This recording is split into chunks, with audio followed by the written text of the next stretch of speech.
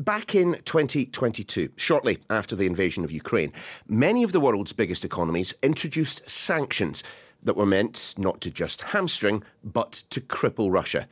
2 years on, well, clearly that hasn't happened. Indeed, Russia's economy is growing at a rate that puts much of the world to shame.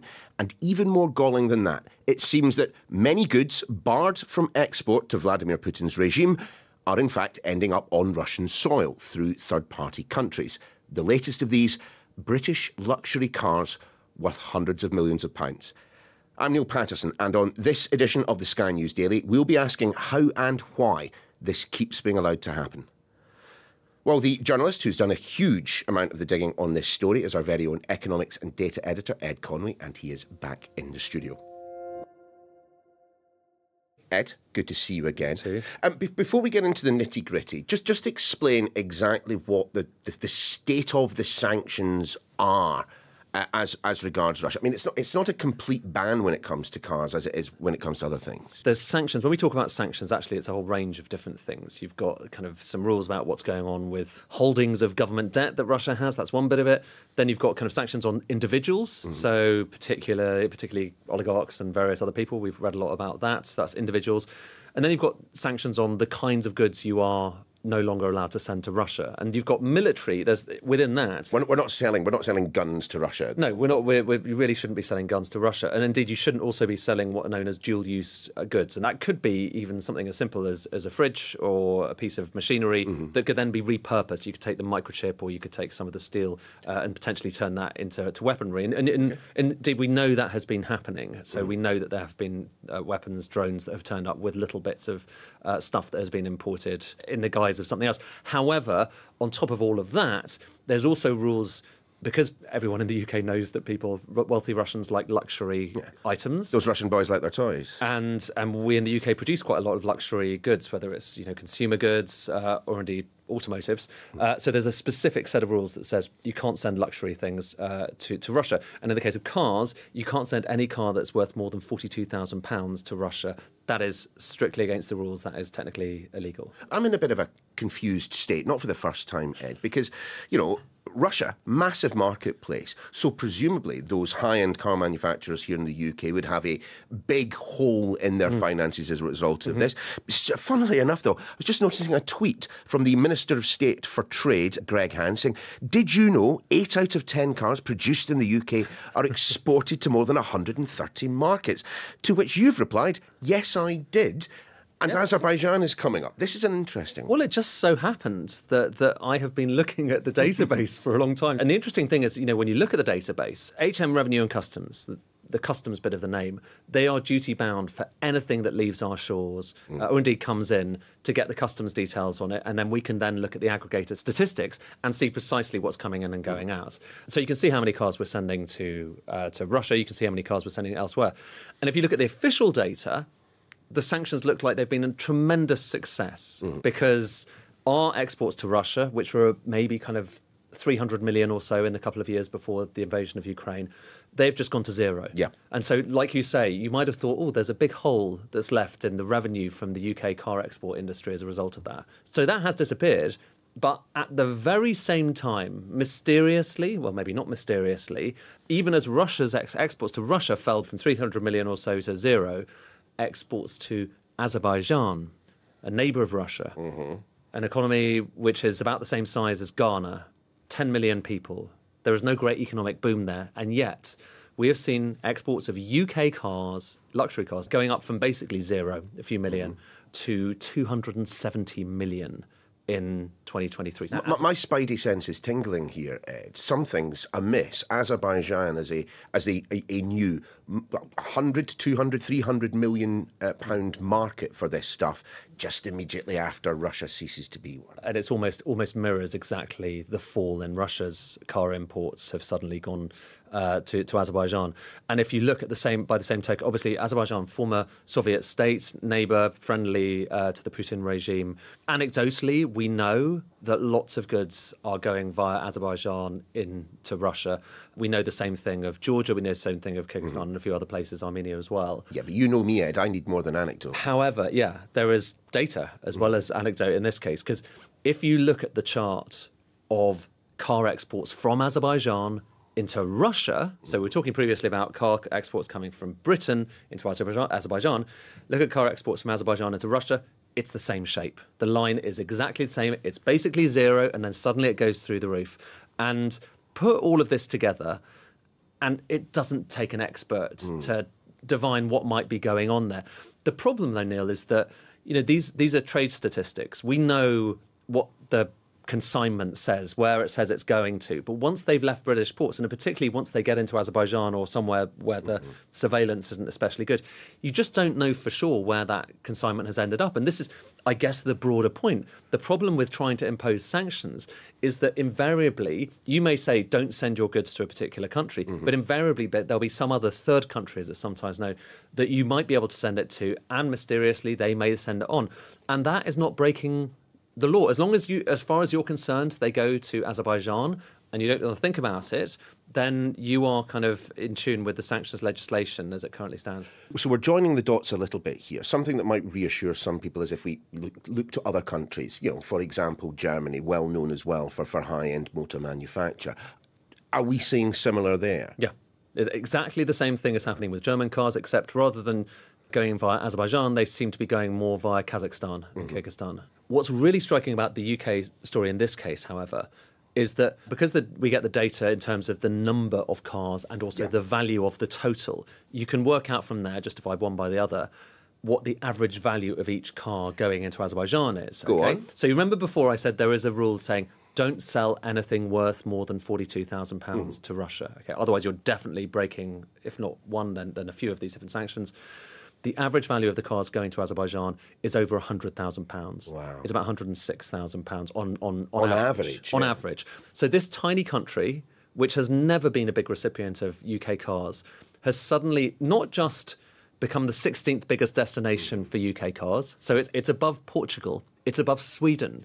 It's above Austria. But on top of that, alongside Bahrain and Saudi Arabia, it is importing the highest value cars from one of the highest value car markets in the world, which is the UK, home to all of these car marks. So why should we be concerned about this? And I'm being slightly facetious here, but it's not that Vladimir Putin is repurposing Chelsea tractors for the battlefield in Ukraine, is it? There are two things going on here. There is an economic war where the UK is trying to use every kind of lever at its disposal to make it tough for Russia to do battle. But then by the same token, there is this other economic war where there are wealthy people in the country who like nice things and they are potentially part of that decision-making machine and you want to make life tough for them. That clearly, on the basis of what we're seeing in this data, it's clearly not happening. It's not working. What are the manufacturers saying? Because presumably they will say export licenses, perfectly prim and proper. Yeah. We can't be held accountable for what happens after we sell them on to someone. They say, as far as we know, we are not breaking sanctions. There's a line from the SMMT, the motor lobby group, who say, well, trade flows to particular countries are volatile. Maybe, but I've never seen anything like this in the entire statistical history. I have a line from the SMMT. There is no available evidence to indicate a lack of compliance. No. Well, technically that is true, but it's impossible to get available evidence that would indicate that if everyone is doing their job in this kind of slightly grey economy properly. These are quite big figures. I think that's the other thing to note. I mentioned previously it was about 300 million a year to Russia, albeit that was kind of post-COVID, so that was a bit lower than usual. And you also had the post kind of Crimea sanctions that were still imposed.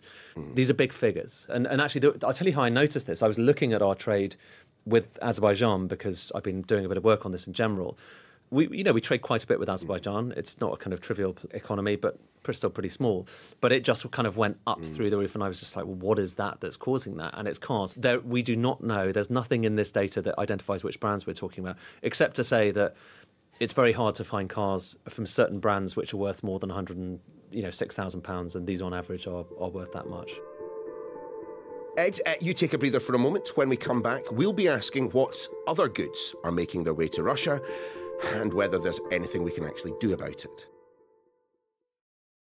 Welcome back. Ed Conway is here talking us through the hundreds of millions of pounds worth of luxury British vehicles somehow, inexplicably making their way over an export ban, around sanctions and into Russia. Ed, look, I will admit that I am still struggling a little bit. This grey market, this grey economy, call it what you want. I mean, is it truly entirely opaque? Is there just no way to know what happens to this stuff once we sell it on? It's very difficult. One hallmark, and this is not really for cars, but it's for other things. It's for, computer chips, pieces of electronics, optics as well. So when people have been sifting through the battlefield, seeing drones, artillery that's been used to try and kill Ukrainian and sometimes successfully kill Ukrainian citizens, they've sometimes found microchips, for instance, that they can then identify have come from places in Europe. So there is a list as a result of those operations where people have been looking through the Russian kind of weaponry and seeing that they have been piecing it together from various different items that have come in potentially through the back door, exactly like this. There's a list of, here are the things you really shouldn't be sending to any of these kind of neighbouring former Soviet countries which might be sending them on. But on that front, we know that those items have been sent in large numbers from the UK, from British companies, to places like Kyrgyzstan, Armenia, Georgia as well. So we're finding ourselves in a situation where it isn't just luxury items. Give us some of the other stuff that has managed to find its way onto a Ukrainian battlefield via export to a Soviet satellite state and then to Russia and then to Ukraine. So we went through the list. As I say, all of this data is publicly available on the HMRC kind of trade data website. And we went through that and looked at this list of different items that Europe and the UK said do not send this stuff to Russia or anywhere close to Russia.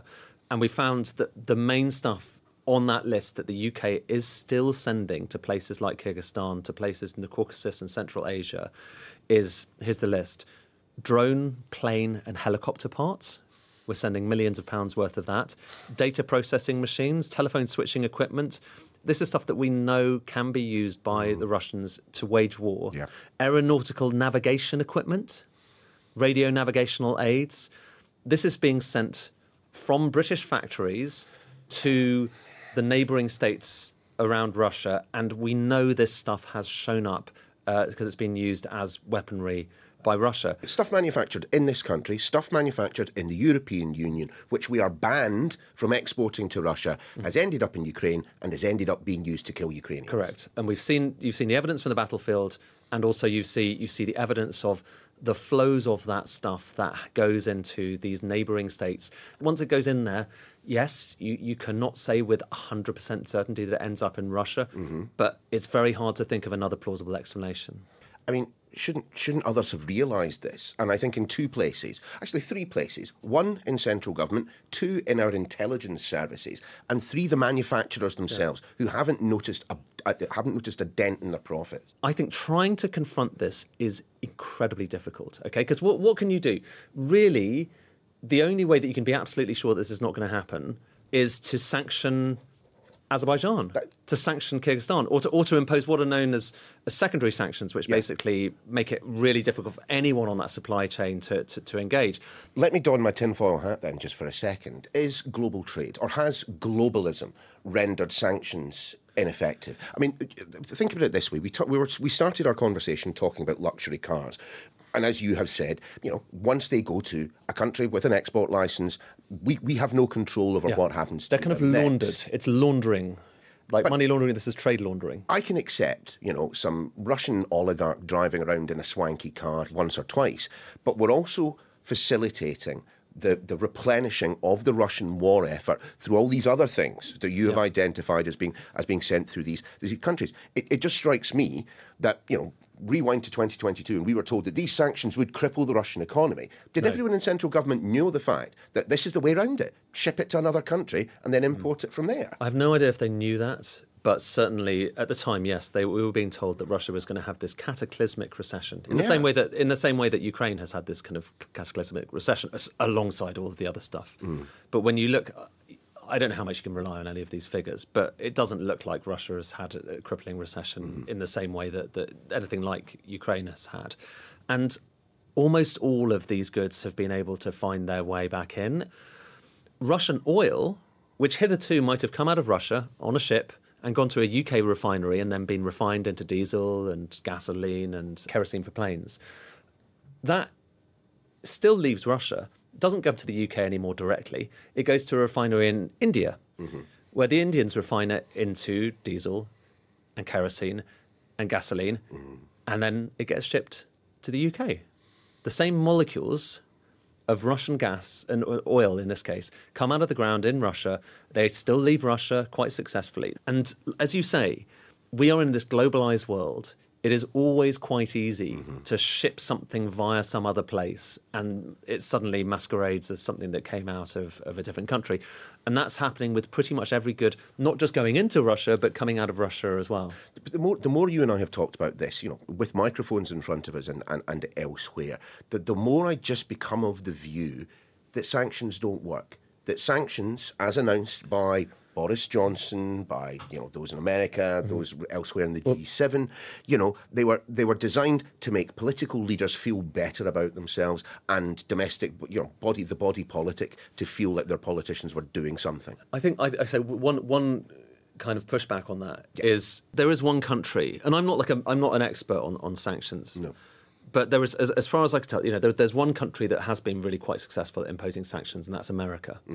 Partly, well, I think primarily because when they impose sanctions, A, people listen, because this is the world's superpower, and B, they tend to do these secondary sanctions that mean that if you are anywhere down the supply chain, you're making a little thing that goes into the gadget. If that gadget eventually gets used for war, you can't do any trade with that company that's kind of eventually selling it on.